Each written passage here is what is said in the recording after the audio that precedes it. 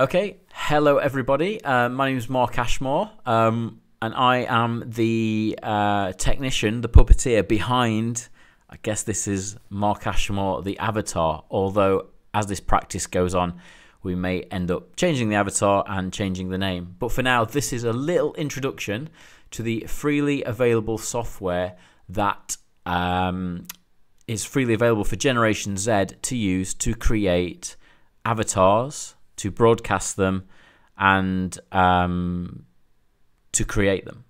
So I'm going to take you through 3 pieces of software which you need to do exactly what I'm doing now. And we're going to explore briefly how they work. And as you'll see on my blog, I've gone into a lot more detail. But this is just to show you what I'm describing in practice. So the software we're going to be looking at is VRoid Studio, or VRoid. I'm dyslexic, so pronouncing certain things can be tricky. So that's where we make these characters. So this is where this chap comes from, where my avatar comes from. Then we've got Vseeface, which is what is capturing and powering and allowing me to puppeteer this avatar. We're going to look at that piece of software. And then we've got Open Broadcast Software, or OBS, which is how I'm capturing all this. So that's doing the picture-on-picture of placing the avatar in the bottom corner of the screen there. And also I've chosen to display web pages on my desktop. But obviously you can broadcast anything into there. But I'm just looking at my desktop for the purposes of this. So let's go to where I was born first. Let's go check out that. So here we are, VRoid Studio, 3D character maker that lets you use your imagination to easily create your own original characters. So this is free software. You just download it via Steam on a PC. Takes about 10 minutes to load up, and then you can go in there and start to edit some characters. So this is you get some pre-selects when you arrive. So as you can see, here's Mark Test with big ears, and the avatar I've chose to do this in is hair sample male. So I haven't created my own character, and I haven't even edited this one. This is straight off the shelf, and decided to do my presentation like this. But we could, for example, choose any of these to start with and edit them, or we could choose to make one from scratch, so using 2D drawing software and things like that. That's something I'm going to be exploring further down the line, but right now I'm just trying to get to grips with the free software and understand it. So we're going to load up the free version of me, and I'm sort of going to show you the avatar editor, and we'll explore it together. So this is version 2 of me, I guess, the unanimated version of me, and it's really simple to start editing around with these avatars. So that's just me on the mouse, just scrolling forwards on the scroller ball on the top of the mouse, in and out, and you can go around this character. But let's just have a look at doing some simple editing. So let's look at the eyes. So I'll click the eyes, and it gives me the face editor on this side where my mouse is, and then that selects all these options down the right hand side. So the easiest one to show you here is like eye width larger, which is currently at full 100%. If we scroll that down, you see that? See the eyes? They slightly go in, ever so slightly. So let's zoom in a bit more so you can see that.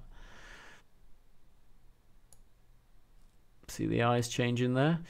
So it's subtle, but obviously the eyes. So you can do something with the distance. See them moving there? So you can really start to customize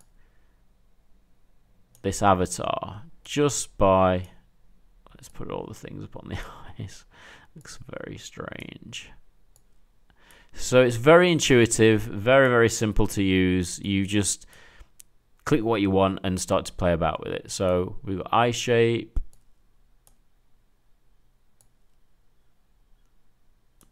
So you can really get crazy with this. We can click on the mouth, play about with this, make him sad,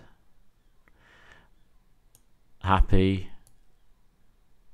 That's definitely sad, but you get the idea. This is an avatar editor. Whatever you place on there, these are fully rigged models, so they come with little skeletons inside and all the nodes, and you can play about with it. So many different options. You can change the color of things and all that kind of stuff. You change the color of the lips there and things like that. So that's the face editor, and you jump into the hair editor, which is here. Obviously, all in Chinese or Japanese. I'm unsure what those symbols are, but definitely not something I can understand. So through trial and error, you can create your own avatar, which I'm currently in the process of doing. So this is the free avatar here, obviously, and eventually I will pop up and be a completely new kind of avatar. So I'm just clicking on camera and exporter up here. And what we can do with that is it's as you can see, that's blinking. So because I'm blinking on my web camera and that's blinking there, so it's quite meta because the computer is powering two of us. But let's just say that we've edited the free model and we're kind of happy with it. So let's just say that we're happy with this model here. We need to export it so that we can take it into another program. And to do that, we just go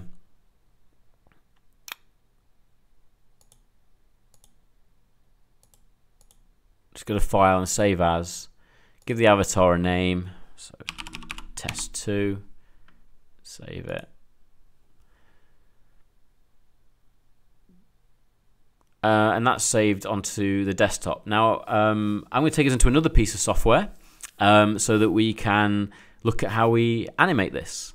So this has now been saved, and it's a very specific file name as well. So it's a VRM file, VRM. And those VRM files are what go into things like VR chat, that go into the program I'm about to show you, Vseeface, and a bunch of other kind of programs that puppeteer and power avatars. So that's the file name that you want to be looking out for with this. So I'm just going to close this down.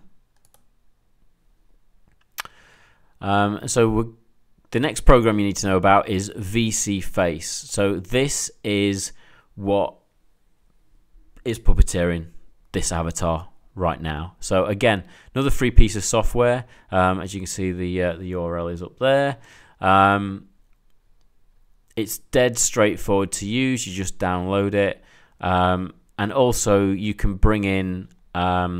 It uses your webcam to pick up your facial expressions, and that's how it drives everything. But you can also do hand tracking in here via the Leap Motion controller, which I've managed to just pick up. So I have a Leap Motion, and in further videos, I'm going to kind of show how that works. So you load up Vface, which I've already done, so I'm going to bring this up now. And this is Vface. So this is this simple thing here. Now I've got this, I guess it's their like green screen, so it just blanks out the background there. But if we switch that off, which is just here, you can see the kind of control panel for this avatar. So obviously when you're live, you just click the little, I haven't got my pointer highlighted here, but you just click the little, in the bottom right hand corner there's a tiny little cross. Looking at it now with my nose. You just click that and it switches everything off and then switches everything back on there. So okay, so you can select different avatars. Everything's pretty straightforward. The reset position means that if I'm like that, it'll bring me straight back up, so I don't have to come back into a position. So it sort of centers you. So smoothing is how I move. So I'm moving my head quite fast now, and it's making the model go really slowly and smoothly.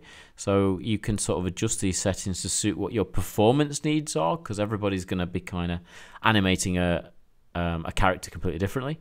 The movement range as well is like, can I go right over here or right over here, or do you want to kind of restrict it? So doing those same movements, I can't get anywhere. So I'm restricted because I've told the computer to restrict the model. So it depends on your performance. You know, you might be someone who likes to throw themselves around a lot, and you maybe don't want your avatar to do that, so you can do the puppetry controls here to slow it down. The drift speed is like how quickly it sends you back to the center, so we'll turn that right up and back down again and do those same movements. So it just sort of slows you down a little bit. Vseeface has it's basically the puppeteering tool. So if you did have, if you look here under drift back to normal, it says track leap motion. If you click that button and you had a leap motion attached, I don't have that at the moment, you'd be able to bring the hands in. So at the moment you can see my hands are firmly by my sides, but as I said, in later videos we're going to be moving those hands around. So to puppeteer this thing, I'm just moving my head a lot more, blinking probably more than I should, and expressing myself in other ways. But hands are really going to help with that expression, really. So yeah, later videos will be using hands and checking out leap motion there. So this is Vseeface. We've seen where I was born. We're seeing the kind of program that's puppeteering me. So now let's look at OBS. So this might get a bit weird because, so this is the OBS studio. So obsproject.com. Choose the one you want to go to, and I'm going to open up. That's kind of what it looks like.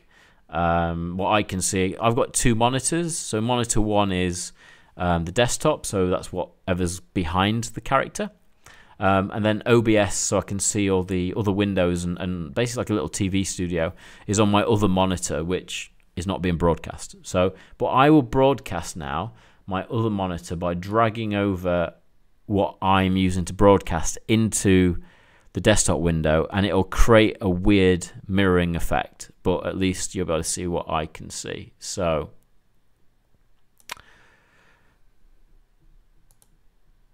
maybe that's a bit too much. So yeah, I can control my voice, which is the audio box, mic and auxiliary below. I've got different capture sources, so I could, if I had other screens and tabs open, I could click through them. So very good if I'm doing a presentation or I've got multiple video sources coming in. And there's loads of other details in OBS. Now I'm only starting to explore OBS, but it's an amazing piece of kit, especially for live broadcasts and things like that. And there you go. I just got a friend request for somebody on Fortnite there. So yeah, so OBS, great piece of kit. I'm just getting used to figuring out how it all works, and I'll be doing later videos on that. So yeah, 3 pieces of software. You've got VRoid. Let's minimize this down. Okay, you've got VRoid, you've got Vseeface, and you've got OBS. And that's all you need to begin the journey of creating a VTuber or a digital character. Like I said, in later videos, in later blogs, I'm going to be looking at hand tracking through the leap motion and how to get my puppet to do that. I'm also working with a virtual VTuber artist to create my own bespoke avatar. So I'll be documenting that process and how I'm working with those people. And then we might get more technical on the OBS, looking at different ways of broadcasting and bringing different worlds into interaction with my avatar, maybe interacting with other avatars and interviewing.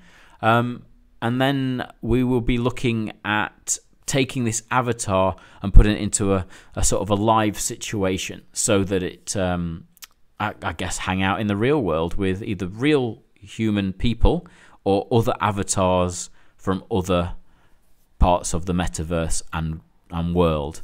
So yeah, this is my first video. This is my first look at everything. And like I say, there'll be more information in the blog that this is posted onto. So thank you very much, and I'll see you all soon.